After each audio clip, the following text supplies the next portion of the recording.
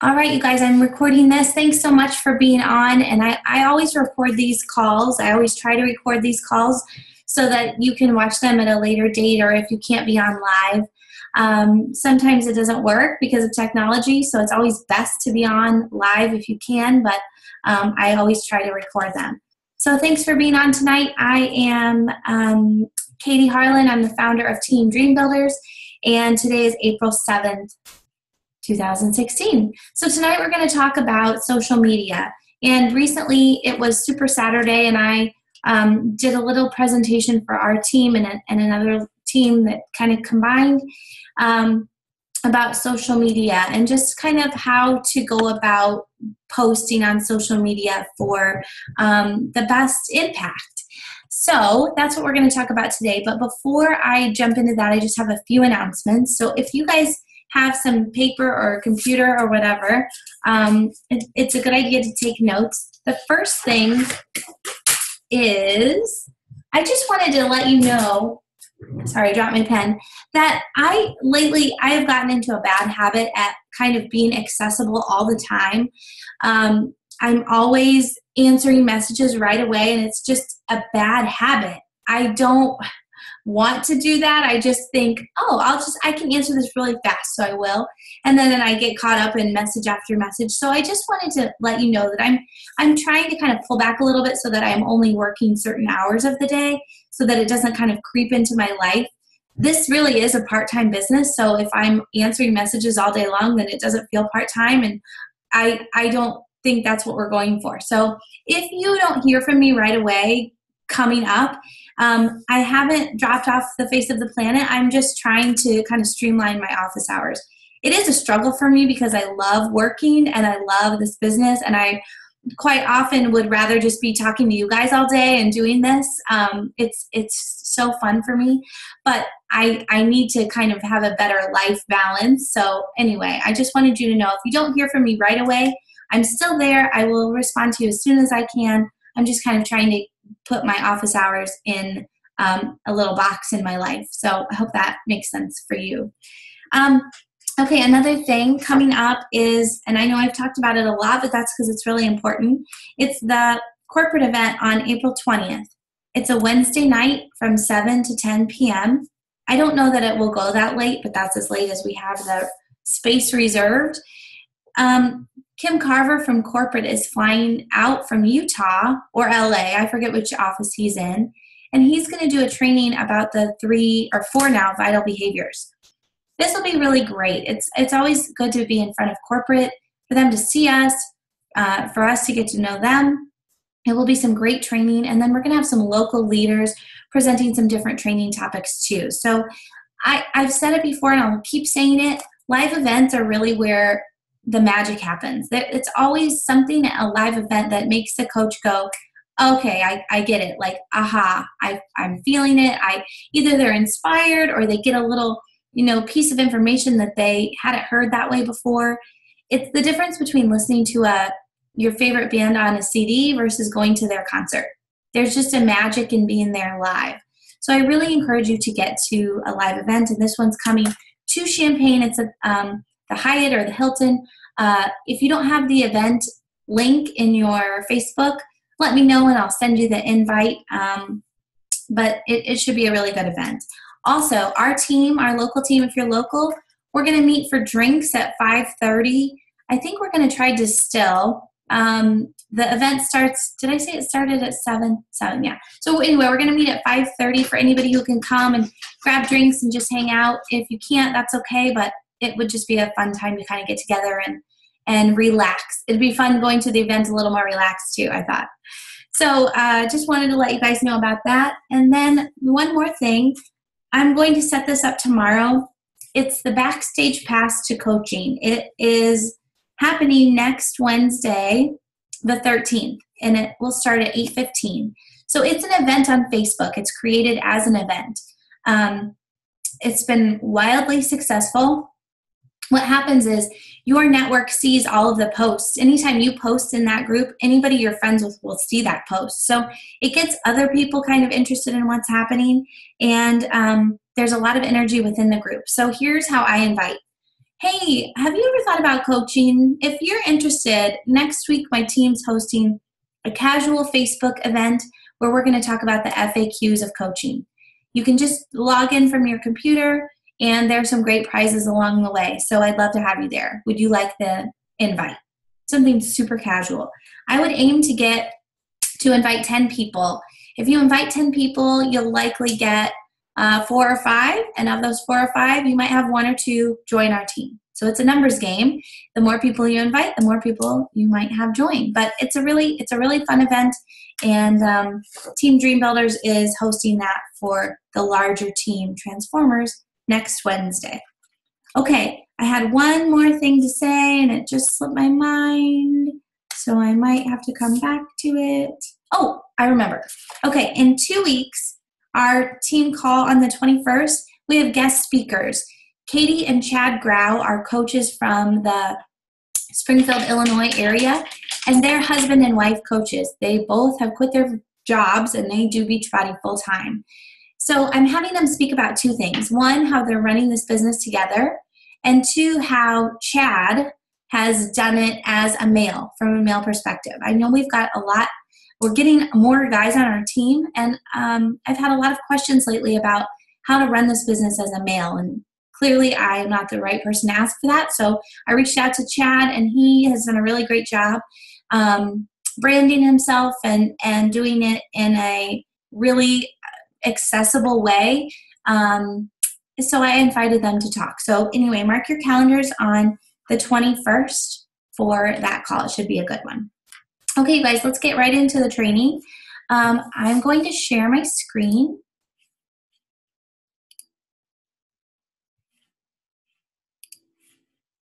Can you see it? Thumbs up? Yeah, okay, thank you. Let's make it bigger.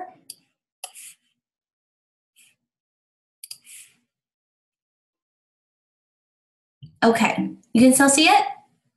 Okay. All right, so my presentation on Saturday was the art of social media, and just to give you a little background, I started as a coach. I've been a coach for 3 years, and when I started at ground zero with social media. I didn't use Facebook for anything other than random occasional posts, and there was no purpose behind it. I really was just kind of playing around with it. It was at the time when it said your first and last name, and then you just entered the rest. So I'd be like, Katie Harlan is cooking dinner. I mean, it was so lame and boring. That's all I used it for. So when I started as a coach, my coach Lindy told me, Katie, you can really grow your reach by getting better at social media. And to do that, you just need to be more present. So start by posting 3 to 5 times a day about anything, and just kind of sprinkling in health and fitness posts there. So don't just come across and be like, I'm a health and fitness coach, blah! Because that's scary and creepy, and nobody wants to feel like they're being sold to. So I listened, and it was uncomfortable for me. I remember feeling, it's scary to put yourself out there, especially if you haven't been doing that. But I did. I started with like 1 post a day, and then I worked up to 2. And then I got to where I could easily post 3 times a day at least, sometimes, many times more. And I just shared my life. I shared what I was thinking, what I was doing, funny things during my day, questions for people, and then I would sprinkle in health and fitness. Here's a tip that works for me. Here's a great recipe. Have you guys ever tried this workout move, etc.? And what happened is that simple thing, it's so simple what I just described, that simple thing created my reach. And now people know that I'm a health and fitness coach. I don't have trouble getting new clients. People often come to me, and it's just so simple. It's just so simple. So if I can do it, literally anyone can do it. And I'm going to show you kind of some tricks and tips how. So I want to just start with this slide, because on the way home from the Beachbody Success Club cruise in the airport, all of these, well, not the one on the left, but the 2 magazines in the middle and on the right, these covers were in the airport, and I saw them and I thought, oh my gosh, this is so perfect. It just shows you that, social media is a real thing. This is a real way that people are growing their businesses and their reach. And it's not just for kids. anymore, and it's not just for narcissists, which, as I said on Super Saturday, my dad used to say, Facebook's just for narcissists, and now he's on it. And maybe that is what it started as, but now it is a solid business tool. So we need to treat it that way by doing some training in it. Okay, so I encourage you to jump in now to keep up. If you're not really active in it now, it's going to keep kind of getting ahead of you because it changes almost daily, it feels like. So just get in now so that you can kind of get used to it and go with the changes rather than fighting it. A little training in these areas can go a long way. Somebody was just asking me about how to use Pinterest for their business, and I found a YouTube video that was fantastic. It's only 15 minutes long. So in 15 minutes, you can really feel a lot more comfortable with it. Now, of course, then you have to apply what you learn in the videos or in the training to real life. You have to apply it. But the actual training is really relatively fast. But I promise you that if you use social media effectively, if you can figure out how to use it effectively, it absolutely will grow your business. And most of this is free, which is amazing. Okay, so this is what I'm going to cover. 4 tips. Be unique, be thoughtful, it's your online journal, and post frequently.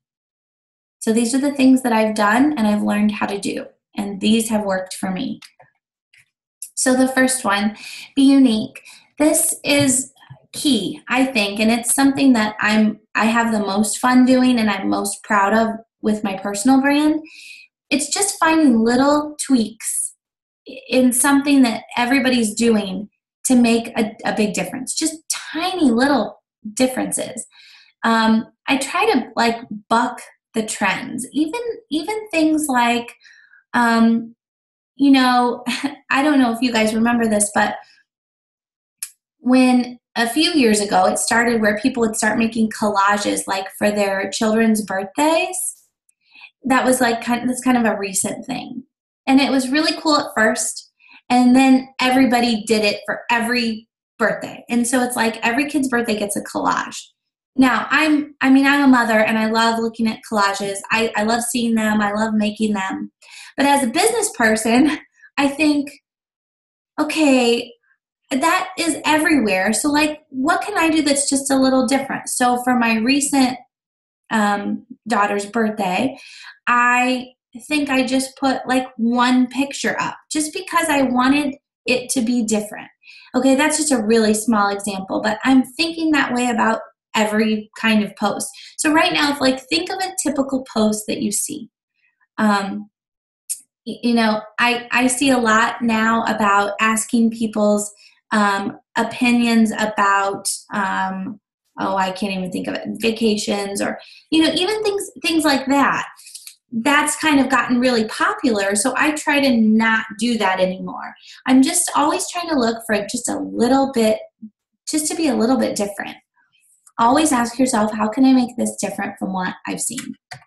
So here's an example. Melissa Rolfs is a coach on Team Transformers, and she posted this picture. She's in front of the 3-day refresh.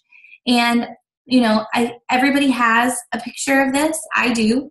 I'm holding the 3-day refresh. I'm smiling. It's very boring. But I love this because she's got a funny look on her face, which made me stop. I'm like, why does she look annoyed? So I stop. And then her words, it's official. So I think to myself, what's official? Well, I'm going to read it. So then her copy starts out with addictive personality. Have you heard that term before? And it just pulls you in because I don't know about you, but I wanted to know what she's talking about. What is she addicted to? What's official and why is she annoyed? So it was just a slight difference, It was if she would have been smiling in this picture and that those words would have said 3-day refresh, I wouldn't have stopped at all. But because she just made those slight changes, it's more interesting. Okay, here's another one. Amy Probst is a Central Illinois coach, and I love this picture of her shake. And what's different about it? Well, what I noticed is the picture doesn't have a lid. There are nuts on the top. She's got yellow words on the picture, which kind of stand out. And then she's not showing the words on her cup. So I know those sound really small, but most of the shake pictures I see, somebody's holding up a cup, you see the words, the lid's on the top. So this is just different. It stands out because it's unique. And it is challenging to come up with a different way to show your shake. So, one that I took that got a lot of likes, I'm holding my cup and I'm kissing it. And people had funny things to say, but it didn't matter because that boosted its engagement. So just kind of always be thinking about, have I seen this before a bunch? And if so, okay, I don't want to do that. What can I do a little bit different? Okay, so we're not going to really do this now, but I want to show you this activity that we did at Super Saturday. And you can just be thinking about it. So Country Heat is the latest Beachbody program coming out in July. It will be released during Summit this summer. And what you're going to see during that release week is this image all over your news feed. All sorts of coaches are going to be posting this, or some sort of Beachbody images. And it's a great image, but if you see it over and over and over, it loses its touch and it becomes white noise. So your followers, your network, start just scrolling. They don't stop on pictures like this if they're seeing it over and over and over. So your goal is to make them stop their scroll and give them something to stop on. So the activity I gave at Super Saturday was, how are you going to promote this program? Think about how most people will promote it, and then think of something a little different.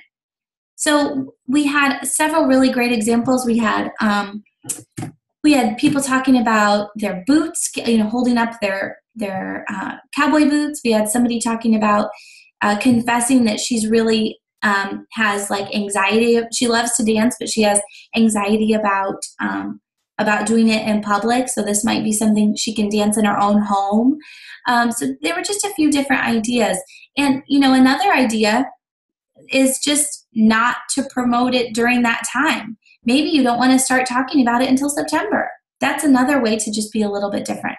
Or start talking about it now before people really start talking about it. So does that make sense? Okay. All right. So tip number two is to be thoughtful.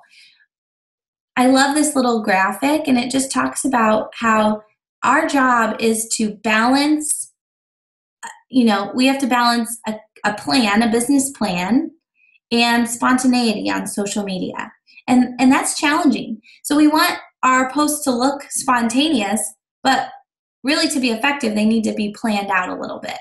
So being thoughtful just means that you're thinking about what you're putting out there. You're recognizing that social media is like one of your employees or a department in your organization. Social media needs your attention and it needs your time, and you have to be thoughtful about how you're going to use it. So to just throw stuff out there on Facebook or Instagram or whatever you're using and hope it sticks is really not a very effective marketing strategy. You need to kind of figure out why you're putting stuff out there, but you don't want to be too predictable. So I know some coaches that put the same stuff out every single day. Same workout selfie, same shake picture, same recipe, same recipe, not exact recipe, but same recipe looking picture. So make sure that you're keeping your audience interested in what you have to say by being interesting, and take it seriously. It's your marketing department, like I said. So here's some examples. This is Janelle Summers. She's has the top earning team in all of Beachbody. She's Shalene Johnson's sister too, which gives her a nice little leg up, you might say. But I do really think she's a brilliant businesswoman, even though she's got the assist from Shalene. Janelle is a great marketer. So I follow her on Instagram, and she does a lot of pictures like this, where they're workout pictures. They're staged. I mean, you can tell that she set up her camera and she made this move so that she could take a good picture. She's wearing a cute outfit. I like the rope in the corner. And then she always puts some text on her pictures. That's her style. That's her brand. And then whatever she talks about in her text there, she refers to over here in her copy. And, it's thoughtful. It's much easier to go to your bathroom mirror and flex and say, I got my workout in, did you? But that's not very thoughtful. So I just think this is a good example. Now, I'm not saying that every picture needs to look like that. In fact, people like to be able to relate to us, right? So we don't need to stage every picture like that. But we do need to be thoughtful about everything we put up so that there is a purpose for it. I always ask myself when I post, is this interesting, funny, entertaining, helpful, inspirational? If it's not one of those, then I try not to post it. Now, my time hop will show me all sorts of posts that were not any of those. Like, I'm making dinner. That is nothing. That is just fluff. It's unnecessary. It's like when you write a paper and then you go edit and you take out all the unnecessary sentences. It's the same thing. So you just want everything you put out to be valuable and concise and powerful so that people listen to you. Okay, next. Here's another one from a girl on our team. Central Illinois. So she, at the end of last year, every coach got a report that told you how many people you helped, how many people were on Shakeology Auto Ship, how many people stayed on it, that kind of thing. It's called the 365 report or the year-end review or something like that. Anyway, she took a picture of it from her phone, and you see at the bottom it says, you helped 133 people. And then her copy said, I would call that a successful 2015. And then she put some other stuff. But I thought it was really brilliant, and it was well thought out. It showed that why she's a coach, that she likes helping people. It showed that she's effective at it, that she's a good coach, because look how many people she helped. It was a nice pat on the back, and it was just really easy. It was an easy plug. Okay, and then we did this at Super Saturday. We came up with alternate terms for some of these things, like Shakeology, Coach, Beachbody, 21-Day Fix, and Challenge Group. And the reason we did that is because sometimes when we're posting about these things frequently, we can become white noise by using the same words over and over. So just like you need to think about everything you put out there, think about the words you're using. Are you using too many words? Is it too long-winded? Are you using the words Beachbody and Shakeology all the time so people stop kind of listening to those things?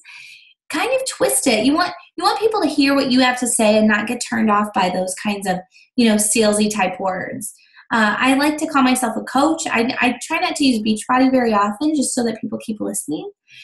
Because unfortunately, they tend to turn you off if you are throwing out words like Beachbody. Shakeology too. I try not to use it in every post where I talk about Shakeology. Sometimes I just call it my shake or, my breakfast or whatever. Okay, number 3. So to be the most effective at social media, it really needs to be like your online journal. Because this, I love that quote, vulnerability is the only bridge to build connection.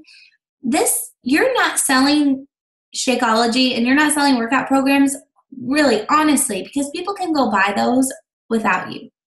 You are selling yourself as their coach and their friend and their mentor, and you're going to help them. So you're selling you. You are going to attract people who like your vibe, who like your personality and your spirit and your background and your interests. You're going to attract those people, and that's what they will start following you for. Quite often, people won't start following you for fitness. They'll start following you because they like you. So be likable, share share. Just like I'm not only a mother and I'm not only a wife, I have a lot of other dimensions to my personality. You do too. And we would be short selling ourselves if we only presented ourselves as a coach or as someone into fitness and health. Because that's really not all we are. We have a lot of other things. One thing that I love, Jameson, that you do, and maybe not everybody feels this way, but I love it. Jameson is a beer connoisseur, loves all types of beers. And I just freaking think it's amazing that this health coach is talking about being a beer connoisseur. I think it's awesome. I think it shows that you can have a life balance. You can be into health and fitness and you can still like beer. And I love it. I think it's unique. He's not saying drink beer every day and drink tons of beer all the time. And he's got to be a little bit careful with it. But I think that it's a cool twist on what we do. One thing that I've made really public is that I love donuts. I mean, I just do. Like, they're just part of my life. We get them, I don't know, a few times a month as a family, and I just love it. I'm so excited about it. I don't eat donuts like crazy, but that is like, I would be sad if I couldn't have a donut once in a while. And so I talk about that. That's just part of our family life. I think those kinds of things make us relatable, and people want relatable. They don't want perfect. Perfect is so boring. So just be you and be unapologetically you, and people will love that. While you're being you, you can showcase how health and fitness plays a role in your life. Show that it's that strand that you're always coming back to. Show how it works for you, but show the other things too. Okay, so I love Ronnie. She's on our team, on the Transformers team. She does a great job of just sharing her life and fitting health and fitness into it. And this post is so funny. But the part here where she talks about insanity, turns out that 45 minutes of insanity won't kill me. She was literally going to teach insanity class, so she just talked about it. And she threw in some funny things in there, so it was entertaining. It was entertaining, so people read it, and then they happened to get a little bit of her health and fitness in there too. So that's a really great post. Love it. And then Alex, she's a coach on our team, DreamBuilders. She lives in a tiny home, one of those homes built on a trailer. Like, they just built this recently. That home or that show, like Tiny Homes. She lives in a tiny home. And she's figured out a way to work out in this tiny, tiny space. So when she posts about her tiny home, she can also post about her working out in it and how she's able to do it. And she's not selling anything here. She's just sharing her life and her lifestyle. And it's interesting because it's not just about fitness, it's about her lifestyle. It makes it so much more interesting, doesn't it? Okay, so here are some ideas for posts. I can post this in the group, but these are just some ideas because I know posting 3 to 5 times a day, if you're not posting at all, can be overwhelming. And it's kind of like, what do I have to post about? I'm not that interesting. I know people feel that way. So here are just some things to get you started. I like to just think of it like my journal. What do I feel like talking about today? What's going on in my mind? What's motivating me or inspiring me or making me struggle? What am I struggling with? People love, love, love to hear our struggles. So what is going on in your brain? That's what you're going to share with people. Okay. And then the last one is post frequently. So it's, this is from a book called Jab, Jab, Jab, Right Hook. I haven't read it yet, but it's on my next list. It's not on audio, so I have to buy the physical book, and I'm lazy about that. But the idea is that, you're going to jab with parts of your life, just here's a recipe, here's what I'm thinking about, here's what we're doing, and then it's boom, call to action, or boom, invite. So it's just really subtle. It's just like weaved into what you're doing. It's not, if you're constantly doing those right hooks, then they lose their effectiveness, right? But if you just throw them in every once in a while, they catch people off guard. They are seamless. It fits right in. You don't even really notice it if you're just giving those jabs all the time. Okay, 3 to 5 times per day should be your minimum. And one more thing about posting frequently, especially while you're building your brand, I've been able to pull back a little bit, but now that my brand is pretty solid, but I still can't pull back for too long because people are looking to you after you kind of cement your brand. People are looking to you for certain things. I think people look to me for a little humor about maybe motherhood or life, and they look for those posts. So when I'm not there, then they go somewhere else for that. So you want to just remember that your network is coming to you. They're looking for your posts. They like your posts. They're interacting with them. So if you only post once and then don't post again for 3 days, then, you know, it's not very consistent. Think of your business like a store that's open and open.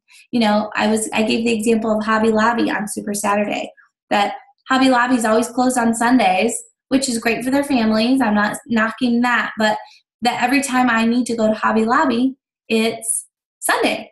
And so I always have to go to Michael's, and I don't want to go to Michael's. I want to go to Hobby Lobby. But it's just a good reminder that we need to kind of be there, not all day long, not, you know, constant. But for me, it's been helpful to identify some key times of the day that I post. So I always try to post by 8 a.m. I always try to post around lunch hour, and I always try to post, I do one in the late afternoon and then usually one in the evening. That works for me and my network. That's when my people are online. But you'll have to find when your people are online and just kind of be consistent. Consistency is key. So I forgot I did this. These are some examples of my posts that are bad. These are from, this is one, the Summer Kickoff Challenge.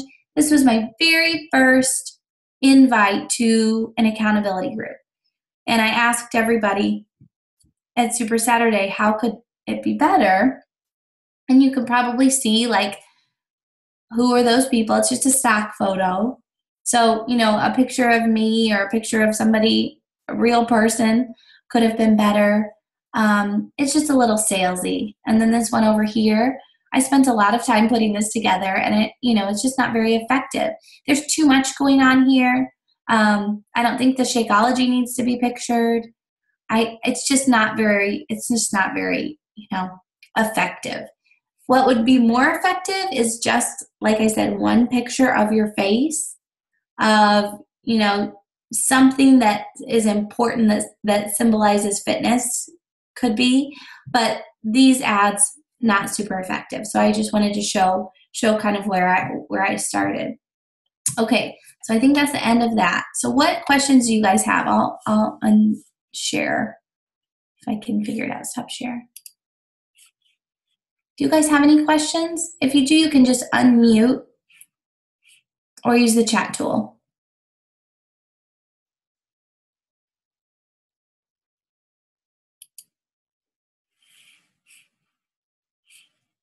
Katie, I'll ask you a question. Okay. So you put something out, and are you reaching out to everyone that likes your post? That's a good question. So at first, yeah, for sure. And I know that's hard, but you just start by saying, thanks so much for your support. It was really hard for me to put that out, and it's scary starting this new venture. So I really appreciate your support. And that's all you have to do. I don't reach out to everybody now, because a lot of the people that like my stuff are coaches or current clients, But yes, especially for you, Leslie, now that people are starting, you're kind of starting to lay the groundwork. Yeah, I think so. How's that going? Slow. Yeah. Love it, sure. Yeah. It takes a little time, for sure. Okay, Laurel, if you have a post that's pretty active with a lot of people commenting, do you post again? Oh, that's a great question. Okay, that's a really good question. I wish I would have covered this on Super Saturday. So no, if I purposely save my big posts for really high traffic times. So for me, it's like before 8 a.m. does the best, and then after 7 or 8 p.m. at night. And I let those go as long as they're doing really well. If I post something on top of it, it'll bump that post down, and I want as many people to see it. Yeah. Don't post your big post during a non-high traffic time. I saw that today. I don't even remember what it was, but it was somebody posted like an invite to a challenge group or an invite to something, and it was not during a high traffic time. And so then what happens is not a lot of people see it, not a lot of people comment, and then it goes down in the news feed. The faster people like, the faster people comment, the longer it stays up or live. Yeah, good question. Oh, you had another one, or maybe that was the rest of it. Okay. So Jameson, I'm going to call on you for a second for your benefit a little bit, Leslie. So Jameson just posted, did you see it? His transformation picture on Tuesday. And it went nuts. Like, I've never seen that. I mean, the picture is amazing. You have to submit it to Beachbody, Jameson, to win the 500. I mean, I know that you would win. They have a winner every day, I think. So you could definitely win. But anyway, I think he had like 350 likes or something by the end. It was nuts. 500 now. 500? Yeah, it's close. Yeah. Oh my God. Okay. So that to me showed me a few things. Number one, Jameson hadn't shared enough of his transformation up until this point, because I think so many people didn't know about that, because you made that post public and it wasn't public at first. So I think that was huge. You can select on your post if they just go to your friends or if they're public. And my entire profile is public because I like to reach as many people as I can. If that makes you nervous, you can just select per post. But I'm telling you guys that if you make it public, your reach just goes so much further because friends of friends see your stuff. But anyway, Jameson is going to have a lot of contacts for a really long time because he's just going to kind of keep working through that list. And probably a lot of them either are already clients or are coaches, but he's got a great list. Those transformation pictures are huge. Laurel, I know your picture is amazing too, and you should also submit to Beachbody because her picture is in the same dress, and it's like, she looks like two different people. It's amazing. But I bet the first time you posted, didn't it go crazy? Yeah. Yeah. And how long were you able to work from those likes and comments?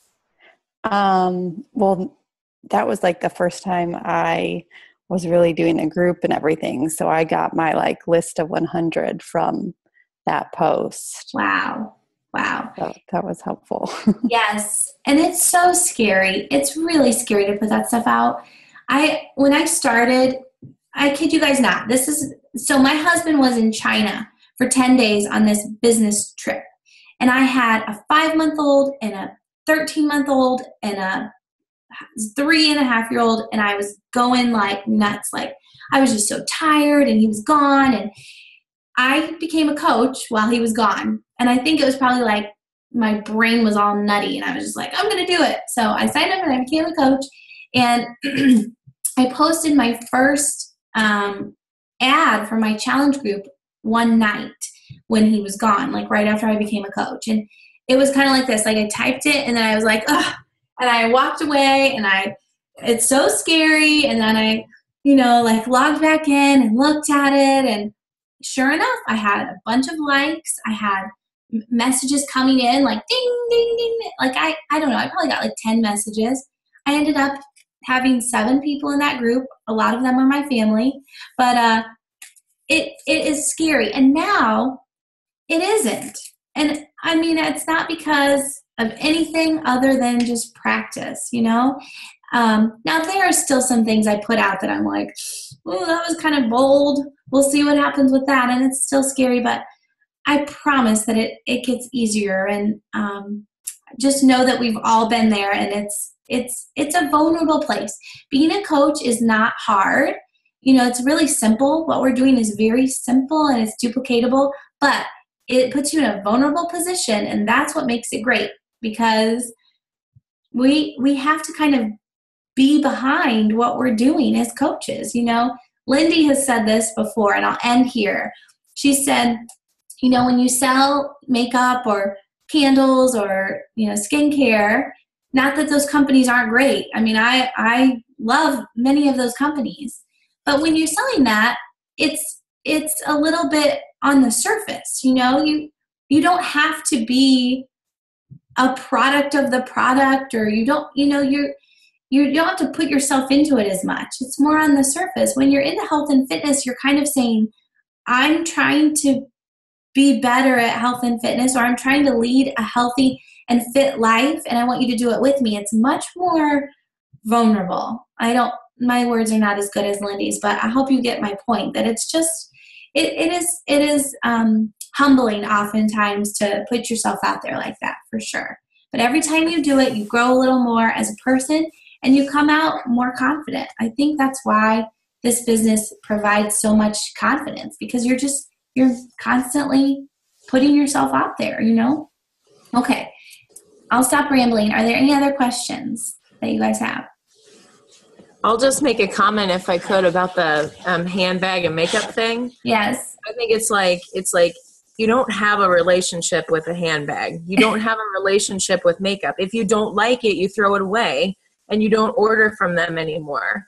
But it's like we have to make that relationship with our clients, and hopefully, they're not going to throw us away. Like, once they're bonded to us, they're not going anywhere, and they want to be a part of our life. We want to be a part of their life, instead of just, I don't like this mascara anymore. Done, Totally. So it's like you don't get that connection with an inanimate object like you get with a person. That's totally true, because you're right. We're not really selling products at all. We're connecting them to products, but we're selling ourselves and our help. And that, you're right. That's much more vulnerable. Awesome. You guys, Leanne is a coach in the business boot camp. She's one of Lindy's coaches, so she's not on our team, but I invited everybody in the boot camp to be on if they wanted to be on this call. Okay. Thank you guys so much. Please, if you have questions, I'll post the recording. Feel free to post underneath there. And thanks for being on. I'll talk to you guys soon. Have a good night. Bye-bye.